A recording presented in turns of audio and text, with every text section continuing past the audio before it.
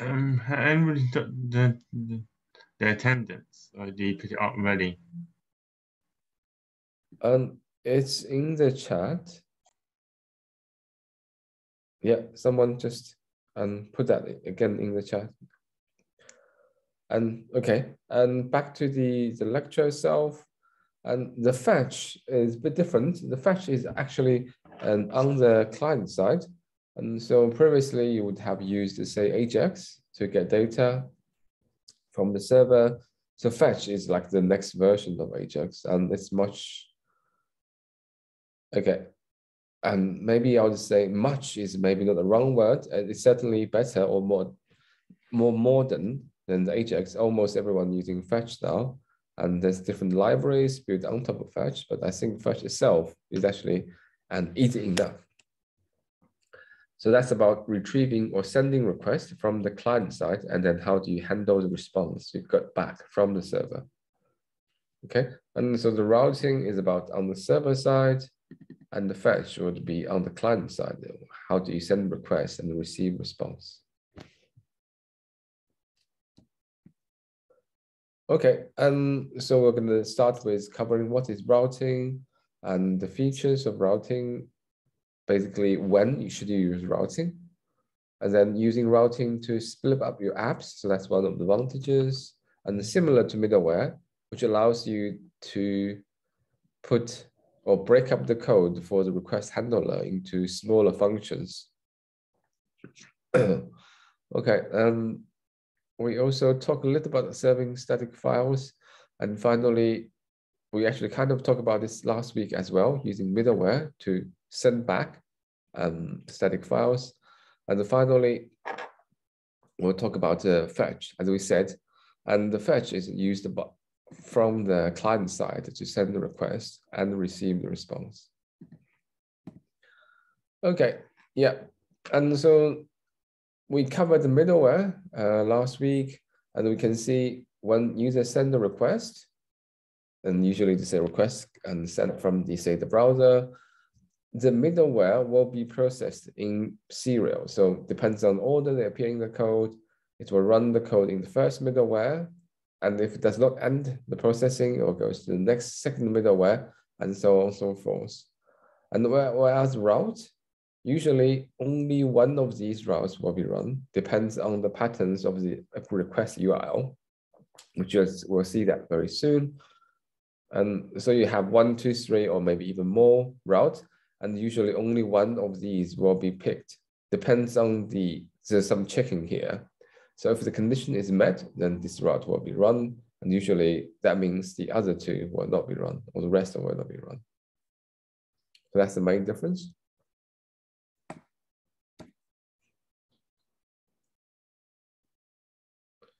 Okay, and to explain routing, we need to go a little bit deeper into what the HTTP request looks like.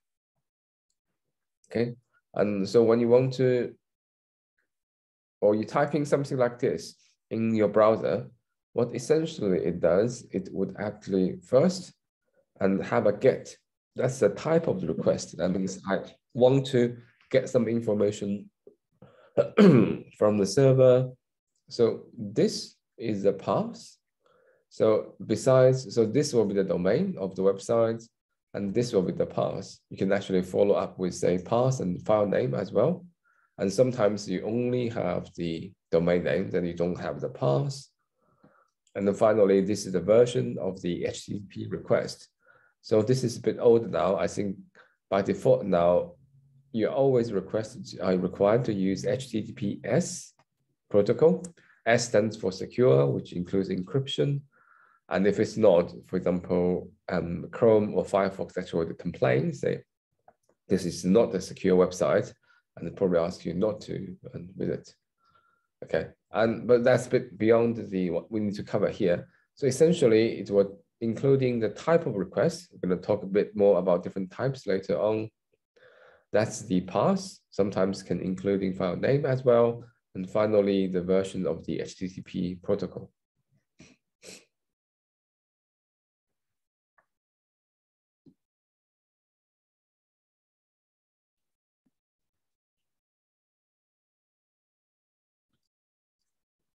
Okay, and then, so when you do the routing, you would consider both on the type of the request and the path user given, and then decide which response to provide. So if we go back to this one, so basically it depends on the user request, you use the type of request and the URL to request or the path, and you decide whether it's route 1, 2, or 3. Yeah.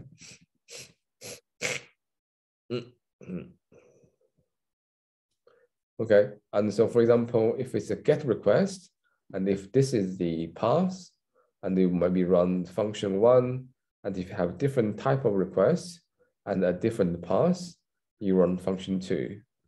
And even it's exactly the same path, but yet different type of request.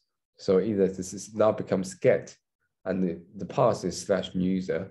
You again would run a different function. So maybe in this case will be function 3, and so on and so forth.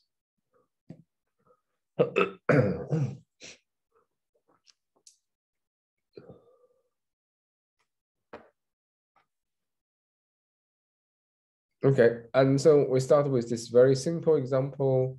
So these lines you would be familiar. So we request the express or require the express package or module. So that means we can use it because, and then, so this assume you already installed that. And we'll cover that, how to install Express last lecture, or maybe the one before. And this is how you started Express. You always say app equal to Express function, basically run the Express function. Okay. And this is a new part.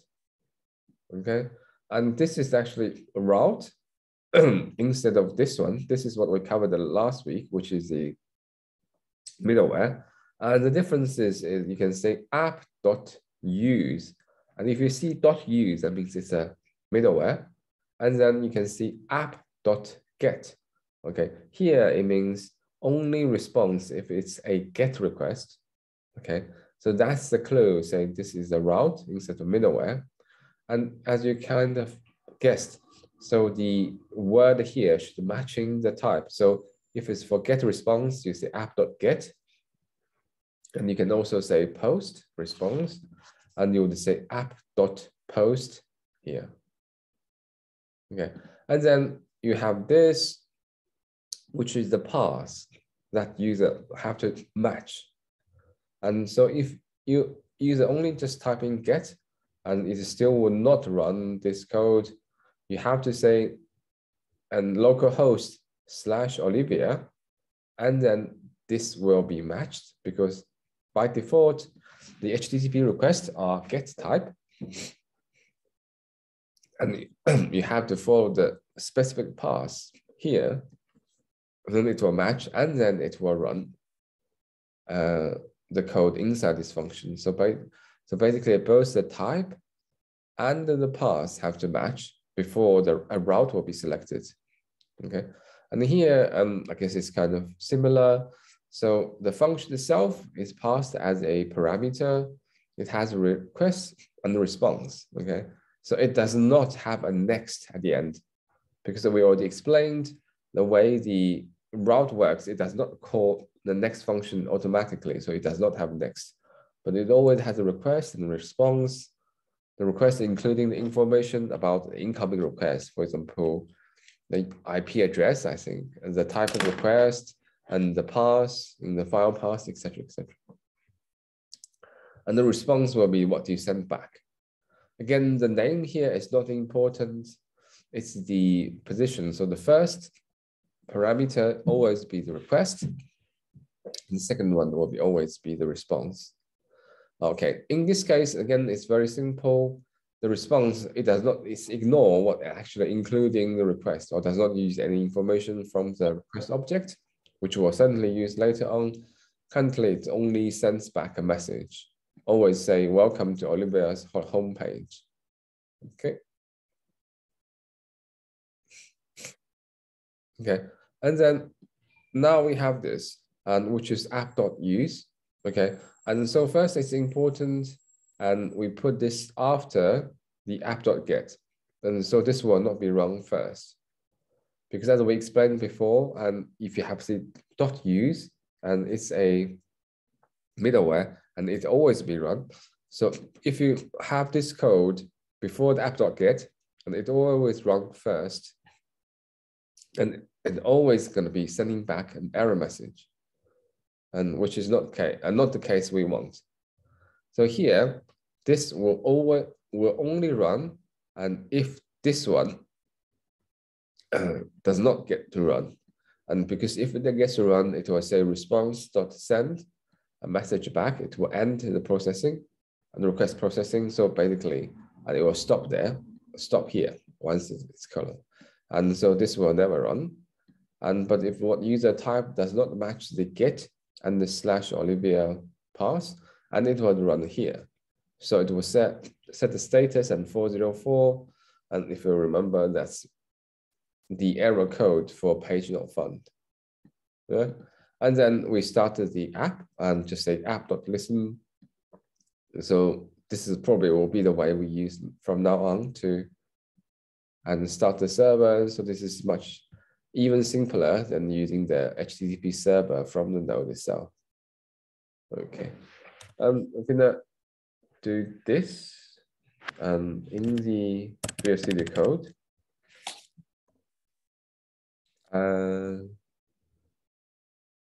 Okay. Route.js. Okay, I think I still need to.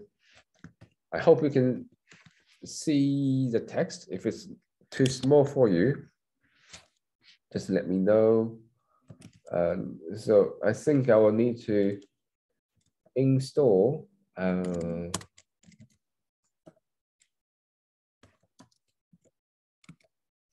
install Express first, because this is a new folder. It doesn't have anything yet. And instead of typing install, you can also use I, which is the old one. I think, okay, I still type install it. And usually it's better to use install now, and because it's more explicit, clear what exactly you're doing.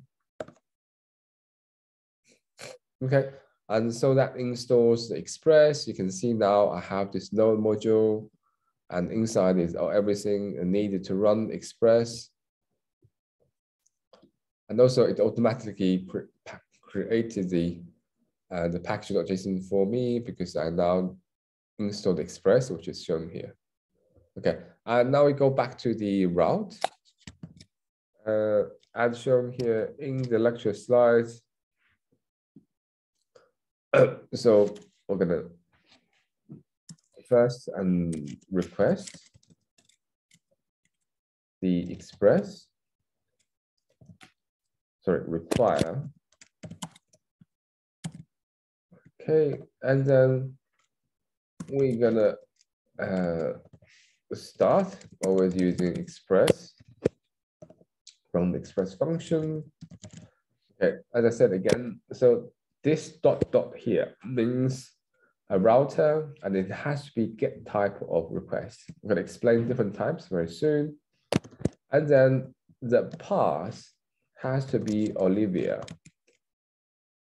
Okay, and then if it's successful, can I use?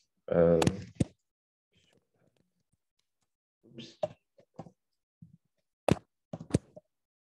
Okay, and I'm just testing, gonna be request and response, and gonna be response dot send. Welcome to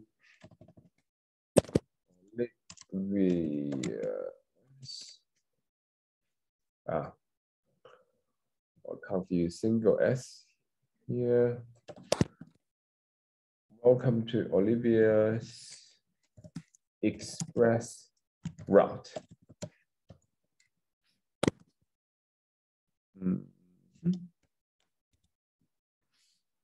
Okay, and so here it will send a response back. Okay, and here I'm using this arrow function, so it's the equivalent of what you see in the lecture slides exactly. And I have two parameters. I made the name a bit shorter, one for the request and the response. As I explained earlier, the name doesn't matter, it's the position. The first one is always request, the second one is always response. Then I'm gonna have to do the same here, so it has to be called RES instead of the response.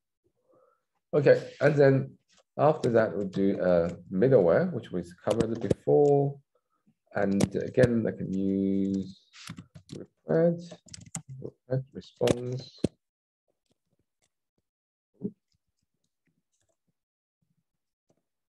Function. Set the status at 404, means this file, and then send file dot. Okay. And then finally do app dot listen. Okay, and this last line starts the application. Okay, and then I can start it to run this app. Let me clear this. And the way, as we said many times, you can just node, in our case, what we call the route.js. Okay, and also we talked about this another command called node-mon, which is another module you can install, and it will automatically restart the server once there's any change. So I'm going to use that. And also, because last time we installed node-mon globally, we did this.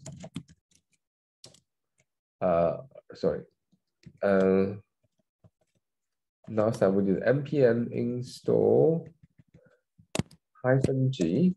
-g means you install it globally, so any other module will be able to use it, or project, npm project, and you don't have to install it again. And this only applies to these command line tools. There's something you can type in the command line and run. A module like the Express, you can't do it. You have to do it everywhere. So because of that, we don't need to run node-mon, install node-mon again, and then we can just do node-mon route. Okay, let me just to see, yeah, I'm in the right directory, node-mon route.js. Okay. Okay, one question. Yeah. Is there a difference between response.send and response.end? Like, because sometimes we use end, sometimes send. Yes, there is some subtle differences, but for the purpose of this lecture, and either will be fine. Yeah. Okay. You can use either of those. Okay, and you can see now, starting, and here, okay, if I type in localhost 3000, and even it's a GET request, but it does not match Olivia path, and it will run this middleware, in the sense it will give you an error message. Okay, I'm gonna do that now. Okay, it says file not found. Okay, now I'm gonna type in /Olivia, and now it should match both the GET request and the path. Then it will should run this message. I'll return this message. Okay, it says, welcome to Olivia's Express route. Welcome to. Okay, but for example, if you type in something different, I'm now typing /Kai, and it will still tell you file not found. So even it's GET, the path does not match, and so still GET. So the only time you will get this response is when you type in Olivia. And for example, I think even if you type in the capital O, okay, still matches. And so in this case, I use the capital O, still matches. So it's not case sensitive. You get this response. And how can we have a look at the status code, the 404? And this one, the status code, and does not display on the page, and it's let's just say, called in the header section of the response. We're going to talk more about that later, and we'll show you some tools which actually would give you more details about the response itself. Currently, we only see the actual message itself, which is inside the body of the message. Okay. Okay, and then we're going to talk about some of the things you can do. And the first thing, you can actually including some parameters in the route. And imagine if you want to retrieve the information about a user, and you might want to include in the username or user ID and in the request. Otherwise, you have to create a single route for each user. That's a bit silly. You have 100 users, you need 100 routes, and you have new users, you have to create new routes. Okay, and so you can include in parameter, including user name or ID in the route, then you can query the database using that parameter. Okay, and you can including the parameter like this. So maybe the pass will be /user/, and then you define afterwards will be the first parameter using #1. And then this parameter will become available from the request object when you run the app.get or app.post when you create the function. I'm going to see some examples later on.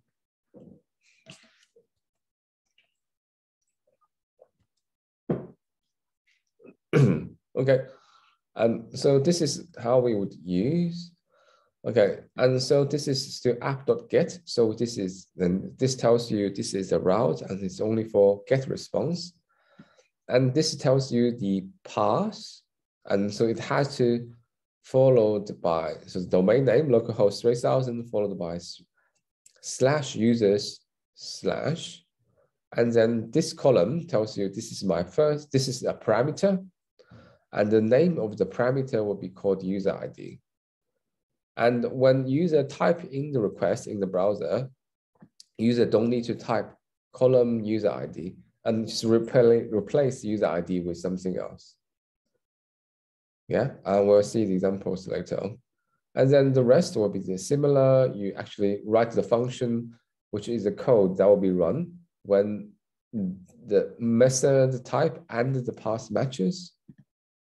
Okay, as I said, and the parameter here, you can get from the request object. So this is your request object. So you say request dot parameters, or this is the shorthand for parameters. So PAIM and S. So that's an object including all the parameters and user path in the URL. Could be because you can have not just one, you can have multiple ones. And then followed by dot user ID. And so the user ID is this user ID here. So that's the name of the parameter you gave when you define. So those two has to be matched. Okay. And then here it says parse int. Essentially, it wants to turn this one into an integer. And then 10 means base 10. So you can have a binary and base 10. Or even hexadecimal, which is base 16, and so on and so forth. And so by default, all the parameters are treated as string. And sometimes that's not the case because you know the user ID is actually a number. And then you can use this to turn that to a number type rather than say a string type. And then you can do something with it afterwards.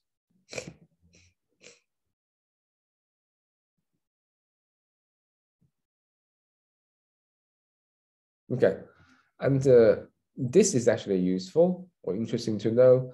So if user pass, say the users /123, up to this point, and it matches this pattern here or this pass here, but again, it has another /post.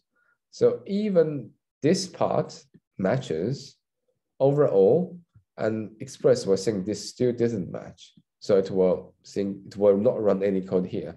We're looking for a pattern or path in the routes, which has this pattern. And if there is one, it will run that.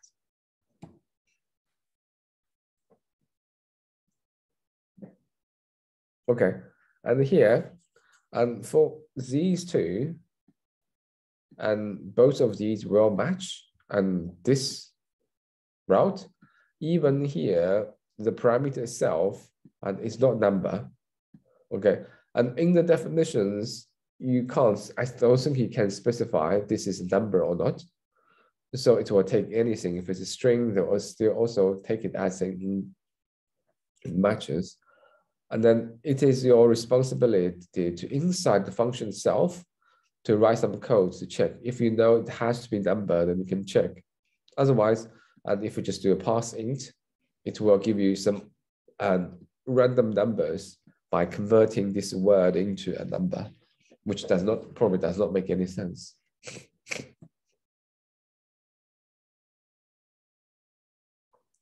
So basically, if you want to check if it's a number, you have to do it using your code. And similar, for example, when you're checking the phone number, some of you use the regular expressions to make sure what you get is a number. Then you can do it here and use the regular expressions inside the route function.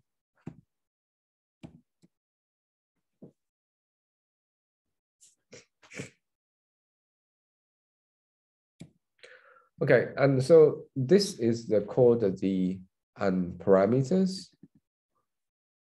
And another way would be using query string.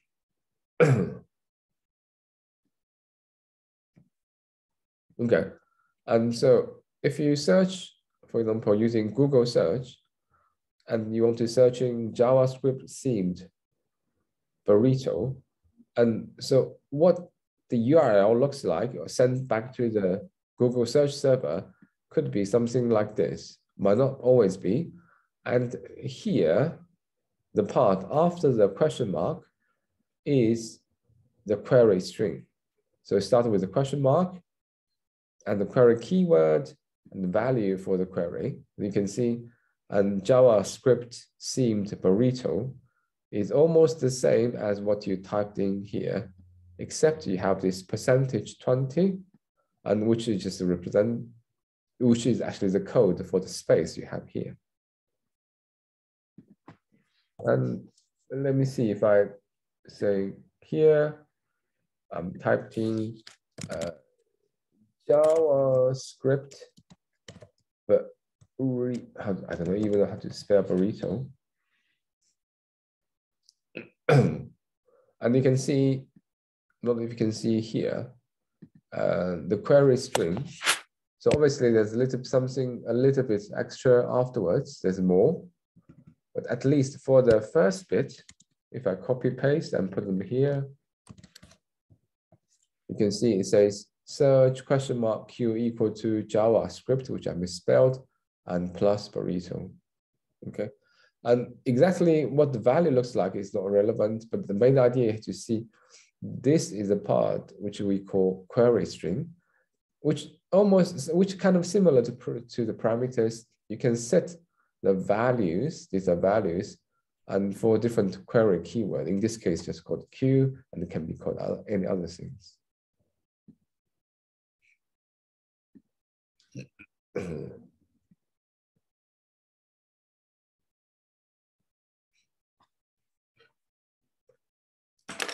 Okay.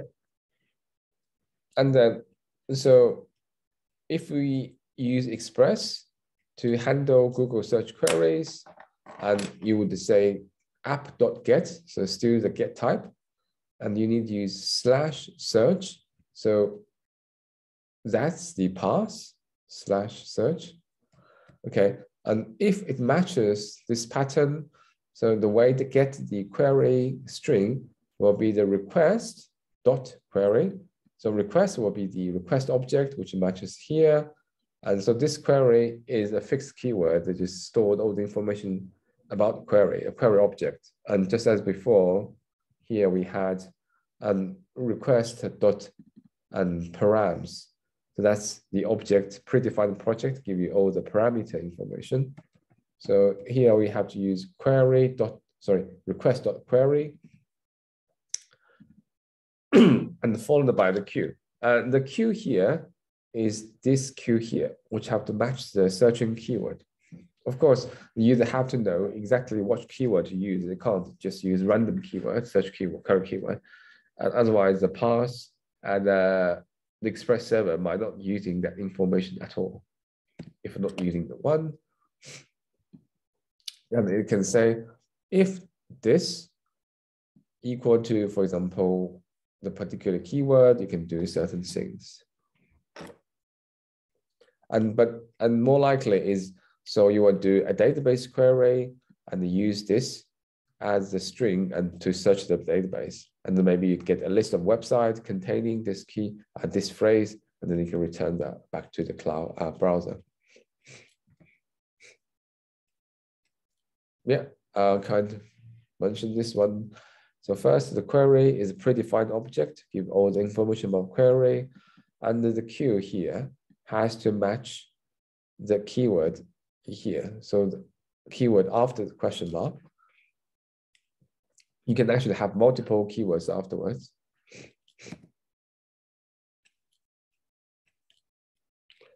Okay, and so we now covered how to use parameters and using query strings. And I think for this coursework, in most cases, and parameters might be enough. And the next one, to use the routers to split up your app. And the similar concept. So now you can say for any specific query type and pass, and you can run specific code. So you don't have to put all the request handler code in one single function. Okay, and then your app can have many different routes. Maybe you have routes for static files. So these will return these files back to the user. And this can be done using middleware. And then later on, that's more likely is you might want to have routes for different operations, usually database operations. For example, if you want to do a query, send a query to the database, and you might want to query, say, the order collection or maybe the user collection.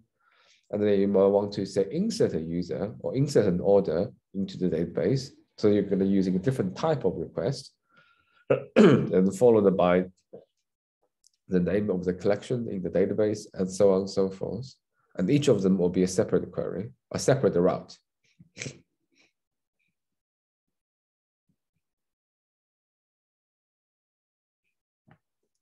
Okay, and then, so I think we will mention the routers as well. So routers, the main difference between routers and the routers is usually in a separate file. So instead of, say, calling some functions inside, so when you match a certain path, instead of have all the code here, and you will call an external file. This again is a JavaScript file, just call the files, and then it will run all the code in that particular JavaScript files.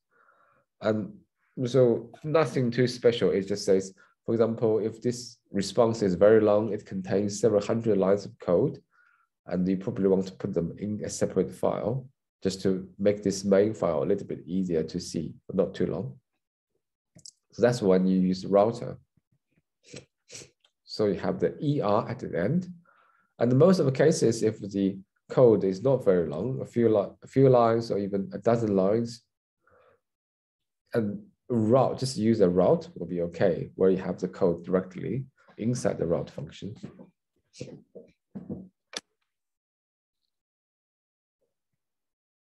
Okay, and we've seen this picture before. So these are the routers, essentially external JavaScript files. And you have the main Express application, and inside you have these, say, app.get/user, or okay, let's app/say admin. And instead of running all the code or write all the code, admin code inside the main, you're putting the extra or external files and then put all the code there for the admin panel.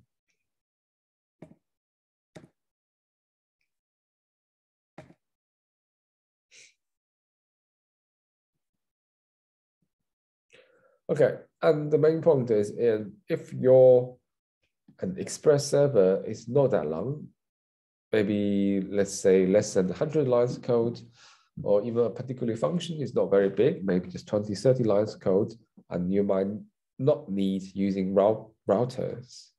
This is with the ER router, so it might be a little bit overkill. And this is when the app's actually getting much bigger, you need to use the routers.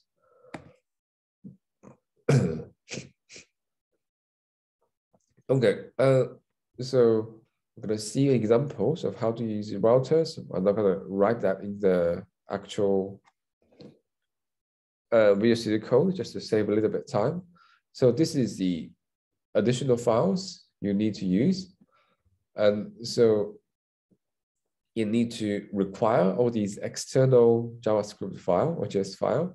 And you say, so that means that will be inside a subfolder called the routes, and your file called API routers.js there, and you need to require it first.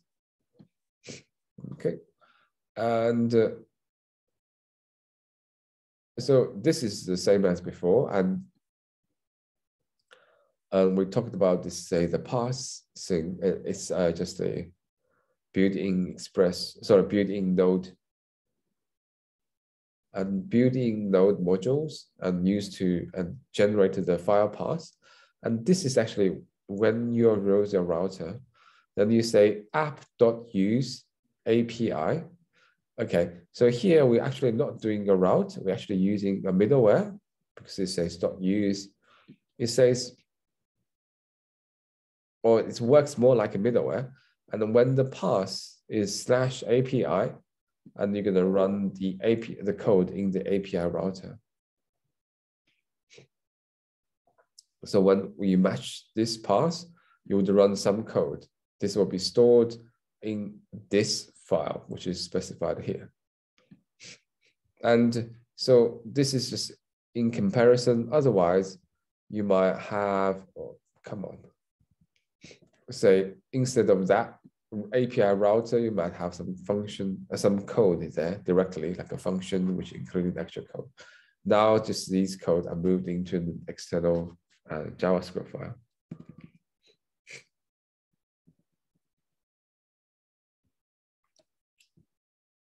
Okay, and so this will be the actual router_js file. So you can see that's this one here, which is get required.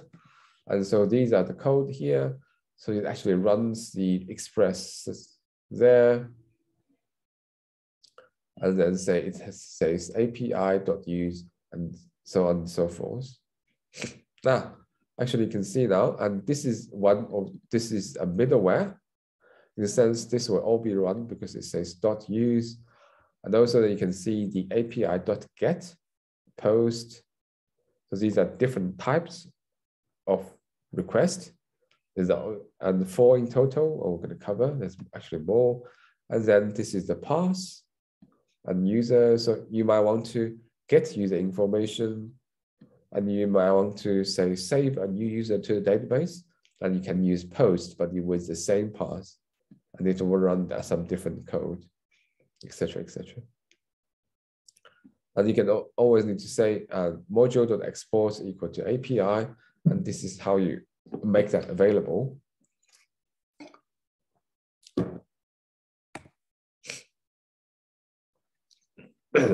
Okay, next one, we're gonna so serving static files, and this is one we did last week.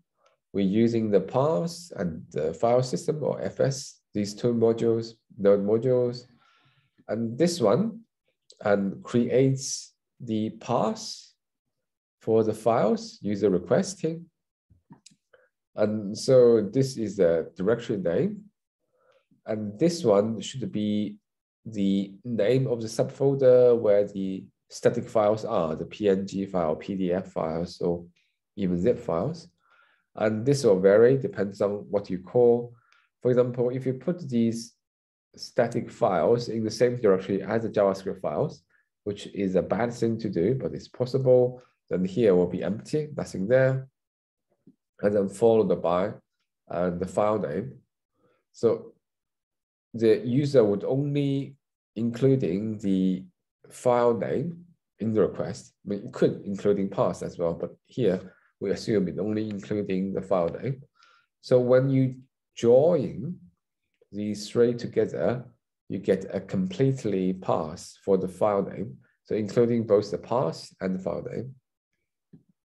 Okay, and then the actual way to get the file is just run the, I think the file info.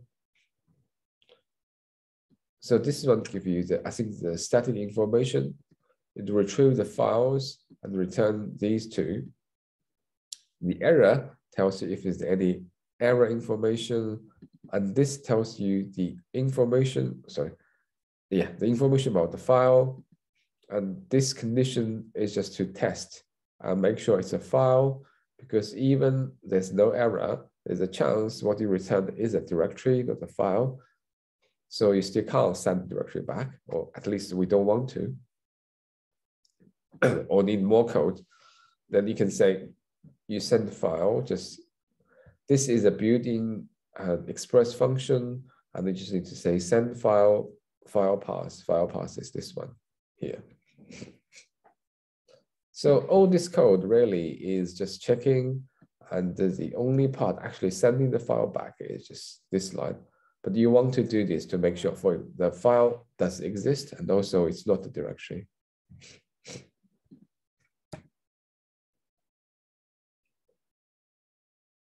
Okay, we can do something a little bit easier using express.static. So that's a built-in express function. Again, so this is something just to make it a little bit easier to do this. And you can, this one still works fine. This one, you just need to write less line code, that's all. And you can, obviously you request all the required modules, and you start as express. Okay, okay. So this creates the path to the folder that's including all these static files, but without a name. So it's a bit different. Here we're including the name already, but for the next example, we only use these two parts. The path of the current directory and the name of the static file folder. And then you say app.use express.static path public path, a static public path. So public path is this one, is the path for the static folder. You just say this. Okay, and so that will set up these using static file, and then you can create another middleware which says use function. Okay, so now we're actually starting to see these, which actually creating some information in the, we're going to explain a little bit later more in later. It says the response user receives actually usually including a head and an actual body. And the body itself can be including, say, a text message or a string like this, or could be actually say they call it a binary object, for example, an image or maybe a zip file, depends. But there's some important information in the head. So first is the status code. 200 means maybe some errors as well, but that will be the status code. But also more importantly, this part, it sets the type in the actual message body. So it will need to tell the browser what kind of message I'm sending. So here it just says content type is text. That means I'm sending you a text string. And then it can say content type is a zip file, or content type is image. And then the browser knows whatever you send afterwards in the body, and it's not text, it's an image or zip file. Yeah, and then you start the server. Again, you can say just app.listen 3000, that would be fine. That would also work.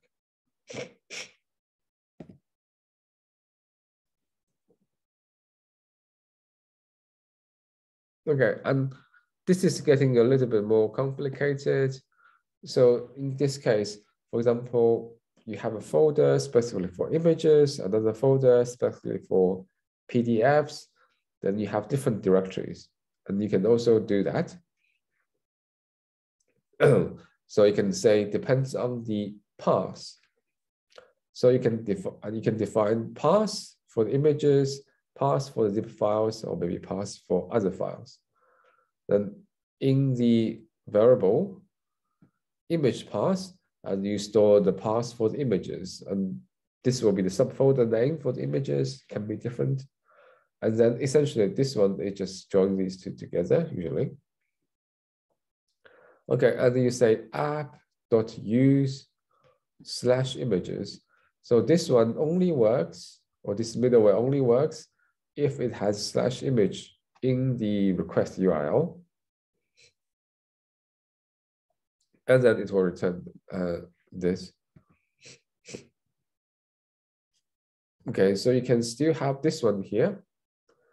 And so when the user did not have, say, /image in the request URL, then it will just run this to find the file, because this one app.use would match the function. So basically that means everything will,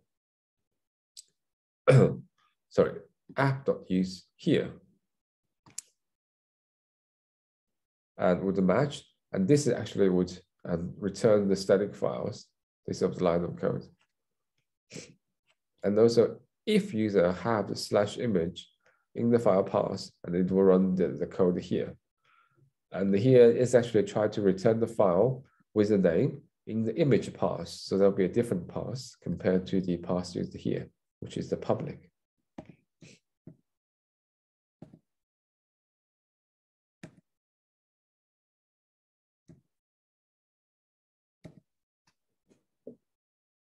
Okay, and then you can maybe, this doing something very similar to the one before, but maybe this one will be clearer because now we're defining a public path and image path, and then these are different passes.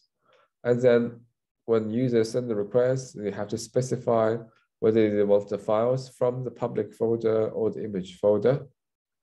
All these, they have to know how to specify this. And then you do this. And here, for example, the express.static public path would automatically serve static files from that particular path, which is defined here, and similarly here. So you don't need to do any, say, error. You don't have to check whether the file is exist or not, or whether it's a file or folder.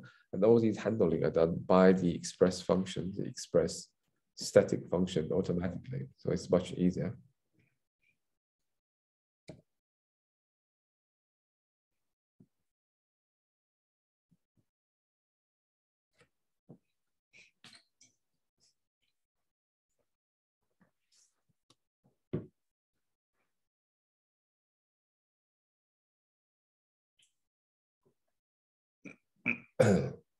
Okay, and so this again, while it's still sending and static files, but it's much more like a routing. So you can see first we're using app.get now. We're not using app.use anymore. App.use is for middleware. And so we're using app.get now. And here we can actually including parameters in the URL. If you remember this column with ID, make this a parameter. And then this is when you can later on to say request object.parameters object.id to get the values user put in here. And that specifies a particular path pattern. The user have to send a request, say localhost /users I don't know, 22 and /photos. Then 22 will be the value here. So this one will give you 22. Okay, and in this case, you can say request.send files. This is a built-in function, but get portfolio can get profile photo this has to be something you defined or created in your code, which are take and 22, which is user ID, find this photo, and then this can send it back to the user.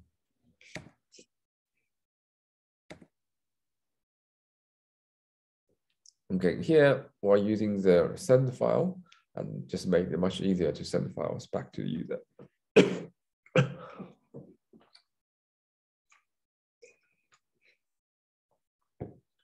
Okay, and we'll come to the last part, which is about the server side and sending the request and getting the result using fetch. Okay,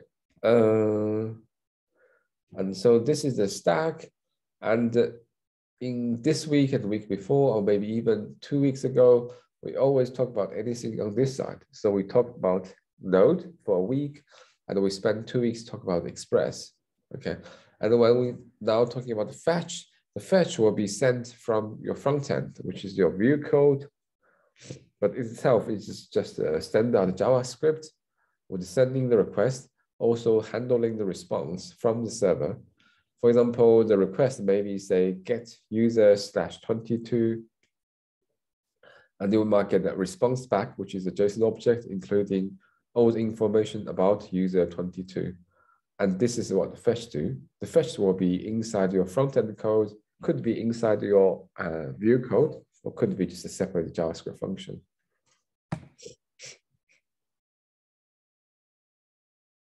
Yeah, we are not quite done with the Express yet. Still there's more about the routing we need to do. But this probably will be after the new year. So today is this week is the last week for this year. So we're going to continue after the break, talking more about Express.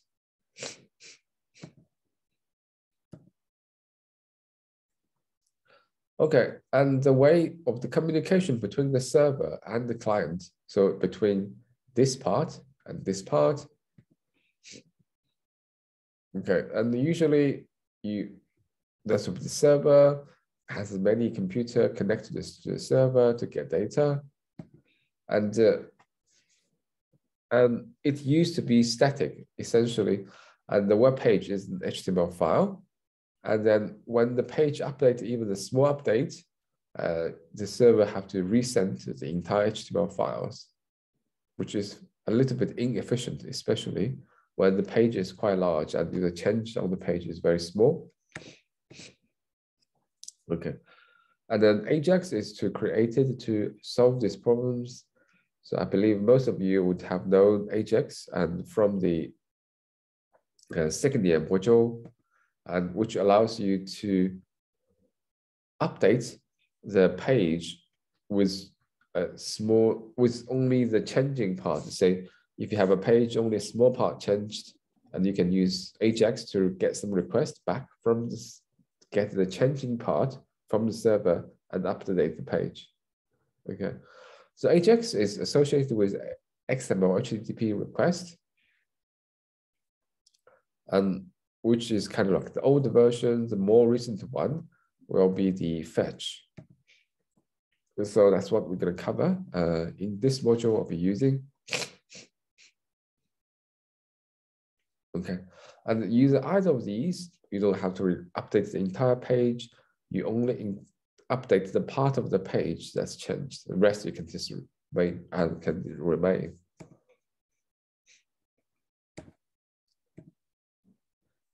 Okay, so this is how you do XML HTTP request, and this creates a new XML HTTP request object. So it's essentially a class, and you create an instance by running its constructor, and you store that in a variable called a request. Okay, and then you use the open to create a connection to a server. Then you have to specify the type of connection or request, which will be GET, for example, here, or POST, or some other types. And you need to including the URL where the request will be sent it to. So that will be the server name, and you might include some parsing there as well, like /user. So these are two minimum parts. And sometimes you need other information as well. For example, if you want to save the record, create a new user in the database, then you have to including the user information that will be saved into the database in the request as well. But usually for GET, you are getting information from the server, so you don't really send too much other information except the URL of the request.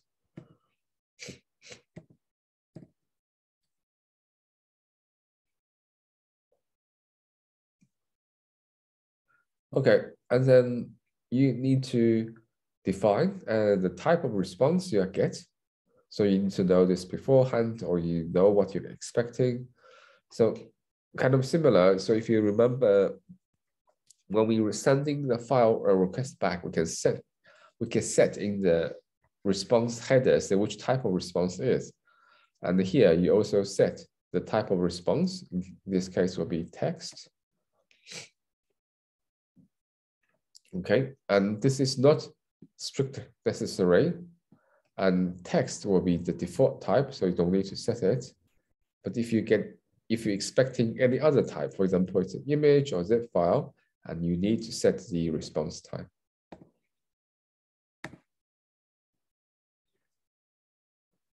Okay, so, and this is the part, and it becomes a bit more kind of complicated, or maybe more difficult to understand or follow. And so first, this kind of sending request to a server and then get a response back is an asynchronous operation. So in the sense, and it can take a while for the server to send back your response. Okay, and then in the JavaScript side, it might not wait until you get a response. It might continue running the code which after your request. So you might have eject or fetch request, and you have some other code afterwards. And by default, Java will not stop all the code just waiting for the response for the server. It will keep running the rest of the code. So that's called asynchronous behavior, and that may create some kind of unexpected behaviors. And for example, you send a request to the server, and the next line of code, you could be using the data sent back, so for example, to display something on the window, on user screen. And because this is asynchronous, the JavaScript code will not wait until you get the results back, and it will just run directly the next line, which is try to display something on the screen. And because by that time, you don't have the data yet. So either get error or display nothing on the screen. That's not the behaviors you want.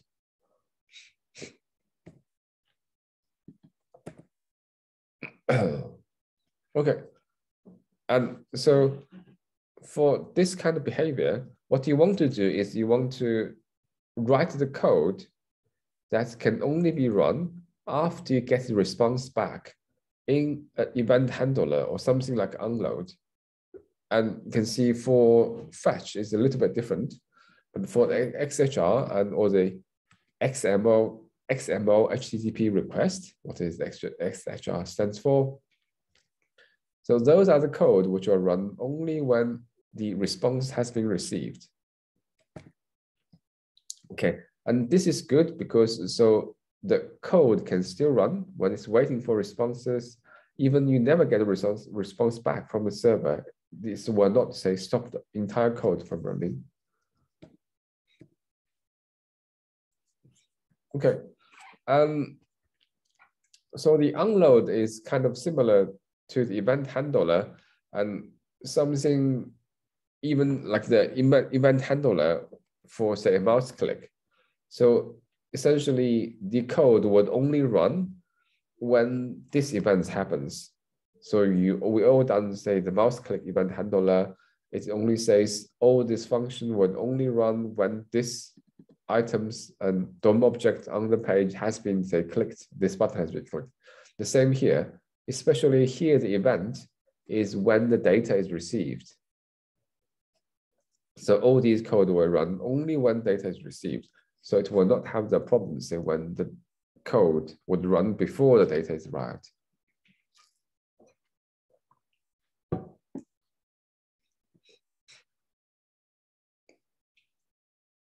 Okay.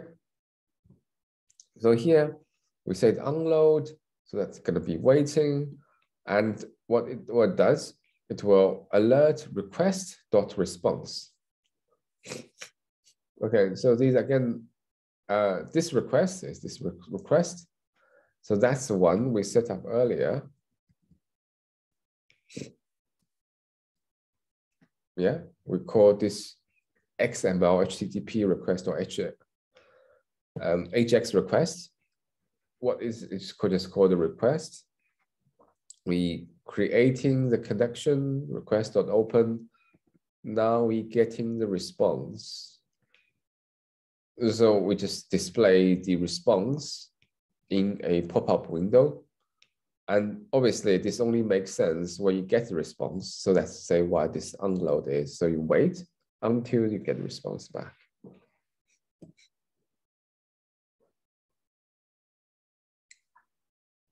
Okay, and finally you can do request.send. So you set up everything we done before and you do the send. Okay, and so this is put everything together. Okay, and you creating an AJAX request, give it a name, and you set the type of connection, or type of request, which is GET, and the URL you want to connect to. Okay, and you set the response type. As we said, text is default, but if it's image or other types, you need to set, otherwise it will not be able to handle the request properly. And then you can tell it, what do you do after you receive the response? Because otherwise the code afterwards would run just automatically without waiting for the request comes back. So this is going to use unload, and this is the part which you actually do when you receive the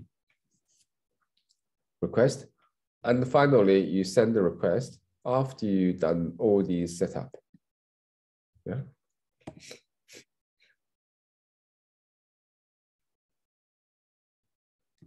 Okay.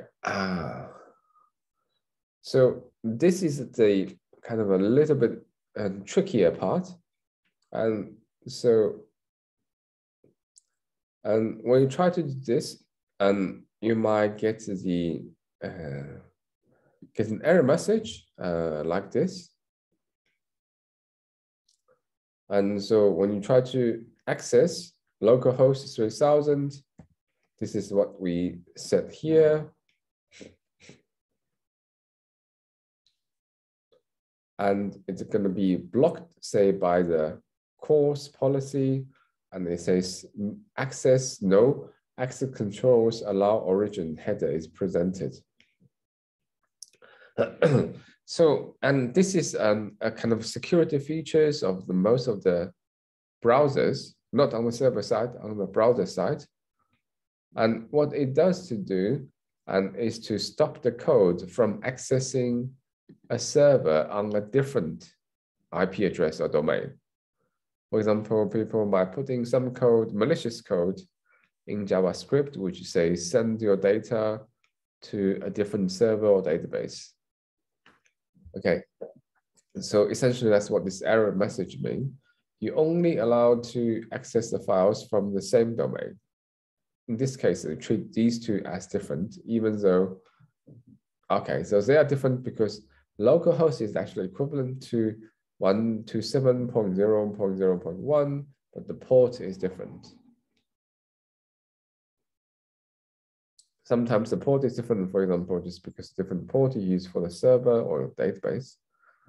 Okay, and what you need to do is you need to say set header access control allow origin star. Star means you allow any origin. So that means you can get the data from a different server. And so this is not recommended in the real production code. So that's a little bit unsecure, and potentially means you can access any possible server. Some of them might not be very good, but I mean, for the purpose of we're doing the coursework, that'd be completely fine. Okay, and alternatively, you can say set the allowed origin access control allow origin request.header.origin. So that means I'm gonna put the domain, my requesting into the allowed origin. So essentially, if I'm requesting this one, then I'm gonna put this into my allowed origin. Essentially, this request.header.origin will be this. And then essentially this line allows you to get access to this particular server endpoint. Did I request.header?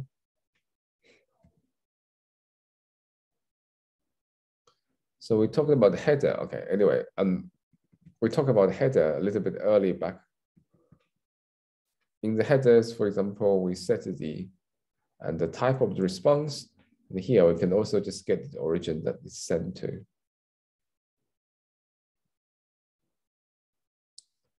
Okay, so, and the reason I didn't do any of the live coding for the previous ones is because what you're gonna be using for the actual coursework or for this module is actually fetch. So fetch follows a very similar idea as the AJAX or XML HTTP request, but this is like the more improved, the modern version, which is slightly easier to use it. And it makes to this asynchronous request a bit easier. Okay, so what it does is it says fetch followed by the URL, and then you have the dot then. So the dot then is like the equivalent of unload here. So that will wait until the request comes back. And then you would have a function. So this will be the code that's run when you get the response. And then this is the response you get from the server. You say the response dot text, you basically return or change or convert the response into text. And you have dot then again. So in case, and this one will take some time to complete, and this will say, I'm gonna wait until the conversion to text complete, and then would do this one now. Now I have a function called text and just display the text.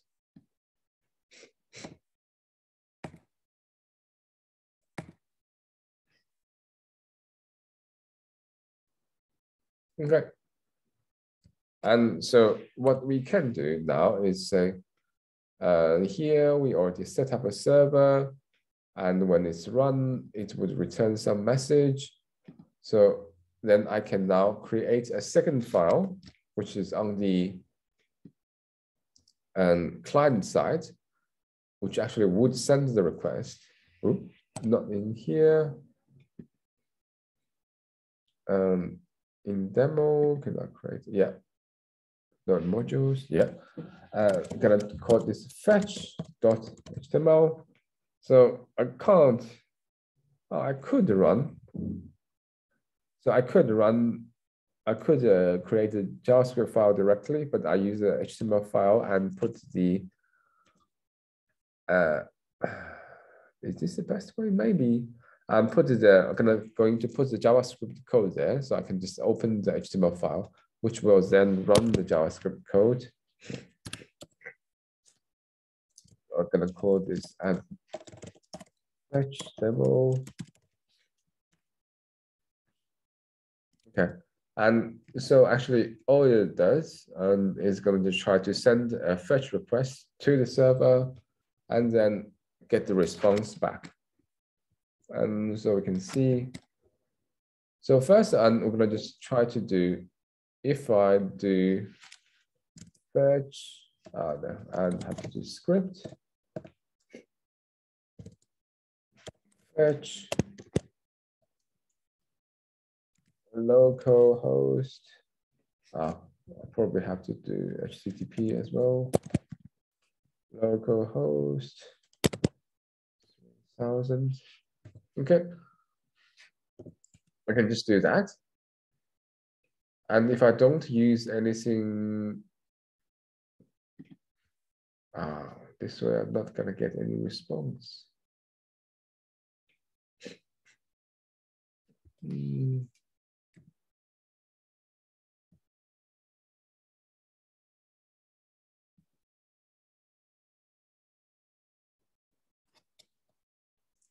Okay, let me just go. Let's just go through the fetch first, and then we'll come back to do the example. And so the same line here. So first you do fetch with the URL. So that's the one you want to the service you want to connect or contact to get the. So this is the equivalent of the request.open in the XML or the HX request. But you don't need to run .send. And that's okay. And then you say function response. So these here, the .then is the key. That's the equivalent, as we said, is the equivalent of an unload. And here I need to introduce a different name called the promise. Okay, so promise is what's .then give you. Okay, so promise is something which will happen, but not there yet. So basically, so the response is not there yet. We have to wait for it to come back. That's what's called a promise. So the main advantage of fetch compared to the HX is this promising. So the fetch itself would return a promise. So the fetch itself does not return the results directly. It returns promise. That's something that's going to happen in the future. It does not know how long it's going to take before it comes back.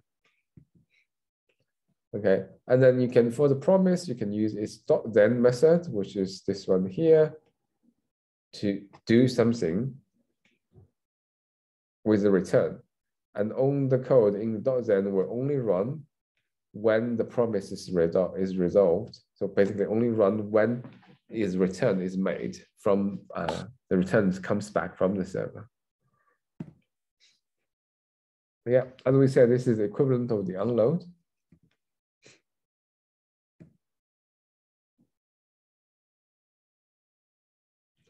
And here we can use the response and object and that's automatic and make like the predefined object, including the response from the server. Okay, and the text one is we're going to convert what you get from the server into text. And the text method or function again returns a promise. Okay, and this is something you can't change. So you can't say you can't just say console.log response.text because it might not give you the actual results. It will give you a promise. So you can't just console log that directly. And then you have to do then again, because it's a promise, you can always have to use then before you can use whatever return in the promise.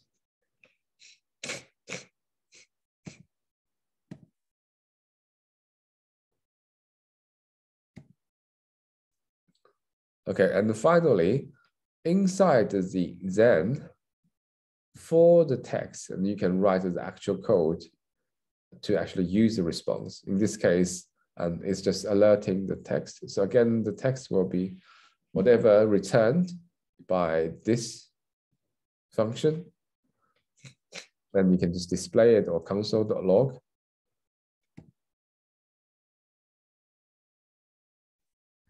Okay, and so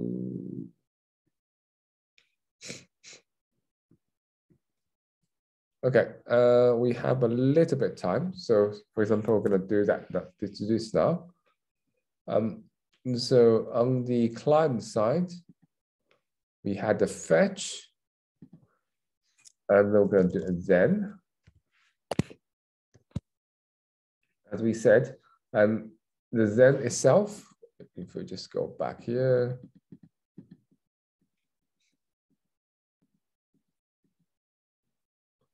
okay, everything will be inside the then itself, and inside the then we can have a function that will have a response object. So this will be only run when we get the response back from the server, and it will be saved in this response object. And what we do is we want to turn this into text. So we can say response.text. Okay, that returns another promise. So we have to do another then. And then inside again, we'll have the actual test and as an actual text. Then we can say display or console log or do more complex things. Okay. And so I've done this now. What I can do is I can actually run this fetch file and preview in, I think I need to see the bigger version. Yeah, I'm going to use this one.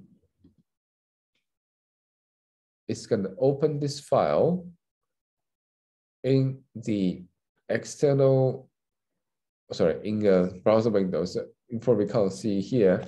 I mean, running the fetch.html in the file. Currently, I'm not getting any response. But you can see, and from the, on the change side, the server here, you can see it's getting a request and /daemon/200, give it a 200. So I was expecting this to generate a, okay, alert, including the text message. And now I'm getting some errors. Okay.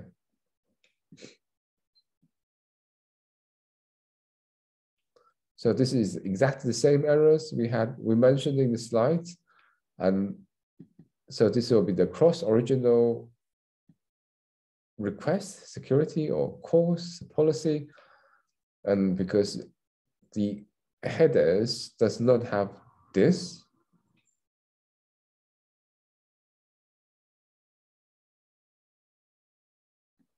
so we are getting the error, so you are not allowed to send this.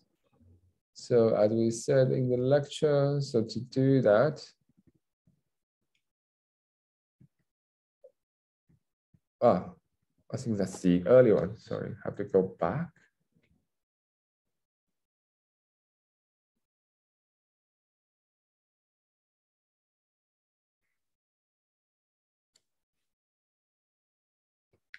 Set header, access control, origin. So this is for here.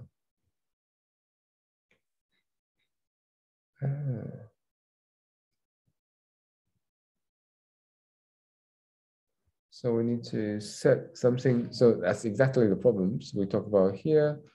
We need to set the fit. Okay. That changed. It used to be okay.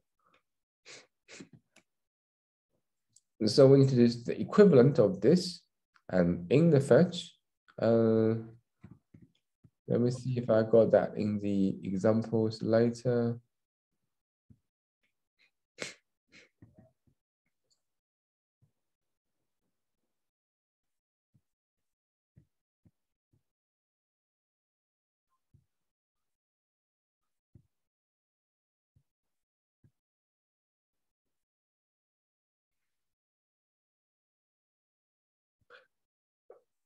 Okay, I didn't have an example here, and so I probably have to come back to this next week. Actually, now this will be the next year, and to continue this, and we will do this equivalent of that to set the access control allow origin, etc. And so as we only have a little bit of time left, I just want to show you very quickly how you can use this in your Vue code. And so this is what we'll, okay. So first this is what we have done so far, and which is kind of the equivalent of these codes we done. And you can have this fetch and inside your Vue code. And the first, and as we did in the lab exercise, sometimes it does not send back a text. What it actually sends back is a JSON object. And so before you can use it as a JSON, and you have to use JSON.stringify, and this is what you received. Okay, and so you first the response, and instead of text, you say .json. Then this one turns. I try to treat the response as a JSON object, and then you say JSON.stringify.json. So this JSON is a response you get, and this one would actually turn that into a JSON object which you can use and in your Vue code. And so this is actually how you might use it in your Vue code. And so you have the new Vue object. You may have a products array, I'll say object, or maybe array. And then created, this is a function. So created is a specific, like the special type of function, which will be run automatically. And when the Vue instance is created, so when you first load the page, you'll run this function. And then here is my fairly standard the fetch, just as we shown before. You send the request and you get the response. You try to convert that into a JSON object. And then you can say store.product. Okay, and the store is my Vue because it's called store. And then .product is this product here, which I defined in my data. And you can pass the values of the JSON to the product. So the JSON may contain an array of product information, and this way, and you can get it. And this is also where, if you say this dot product, it might work, might not work, because the this you write here will be referred to this function instead of to the Vue instance. So that's why it's safer to give the name to the Vue instance and say store.product here. Okay, and we'll stop there then. And in terms of the reading, that's chapter 5 for the routing in this book, and also the. Excuse me, sir. Yeah. So I'm having troubles putting in the attendance code. I don't know if you can help me out. Well, I can't do it now because I have a lab I have to go to now, right now, exactly now. So maybe you can talk that in the lab this week. Oh, okay, no problem. Yeah. Thank you very much.